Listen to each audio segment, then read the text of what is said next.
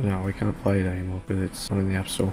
It's a lost update. Yeah, basically everything is free apart from the booster packs. Everything right now in the game is only 1 cash. All the guns, the heads, the bodies, the pants, everything is 1 cash. All the bundles, they're all 1 cash.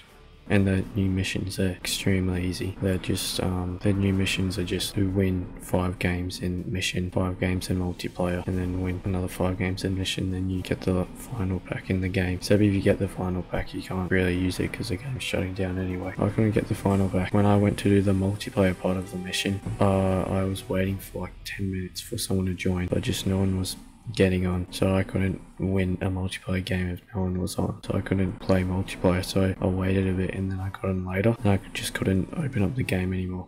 Just didn't want to open up, but that's alright if the game didn't want to open up because it's shutting down anyway. But I think I couldn't open it up because I had basically everything in the game after I'd bought it all. They couldn't load it all. Yeah, but yeah, that's the last update. The final pack is just the character on the loading screen. 2012 to 2022. That's 10 years. That's not bad.